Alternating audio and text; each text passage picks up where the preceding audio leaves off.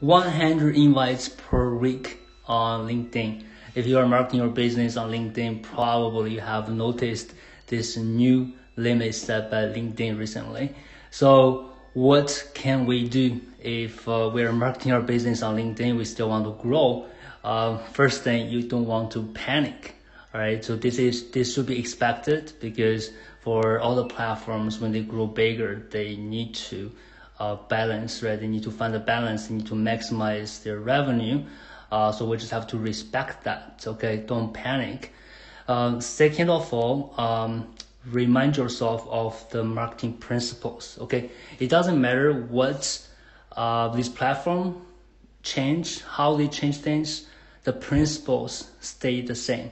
So when it comes to marketing, remember the 3 steps: connect, nurture, convert, right? So what can we do to connect better? Because the new limit is gonna impact on the connect step mostly, right? You previously can send 50 connection invites, right? Invites every day, and now you can only send 15. So the number of invitations you can send is gonna be dramatically reduced.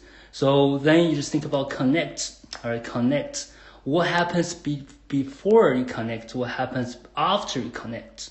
Right, think about this. So what do I mean by before connect? So before you and your prospects are connected, so what can you do to connect with them? Okay, it sounds very simple, but it's more than that. Okay, so previously, when you can drive the traffic, you can generate leads by sending invites. You do that. You focus on reaching out, connect with people from your niche. Now it's limited, and there's another way you should also consider now, which is encourage or find ways to let your niche to connect with you. All right. So if you never thought about this, think about it. Okay. By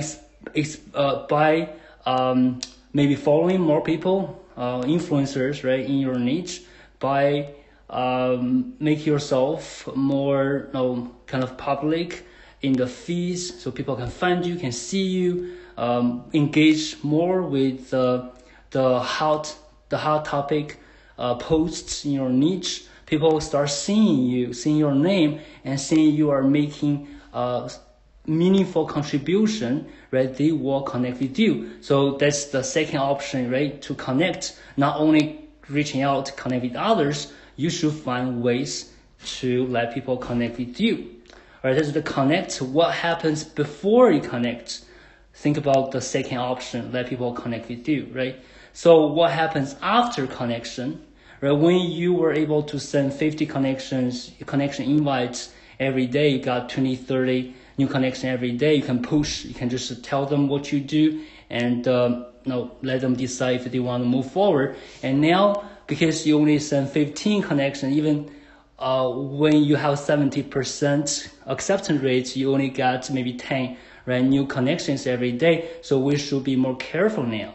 You want to do more pull to encourage conversations, to use the conversations, right, the engagement to build trust, to help you, right, accelerate the trust building process, so you can get them to talk to you, to purchase your offers, right? So you want to spend more time with every single conversation, every single new connections you make. So remember, right, principles don't change. When it comes to connect, what happens before connect, what happens after connect, so you can still get a good amount of quality leads into your business and nurture them more effectively, right? So third of all, right, think about what else you can do, right? LinkedIn set the limits, but they still want to keep us, right, on the platform, because they need to make money. They can't just kick us out. If they don't give us ways of surviving, we're gonna leave. And LinkedIn is offering other options for us better run our business on LinkedIn, market our business on LinkedIn. Explore them, right? Open your mind. Spend time studying the new features LinkedIn has launched. Try to see how that's gonna help you. Right? 3 points I made. First, don't panic. Second, get back to the principles.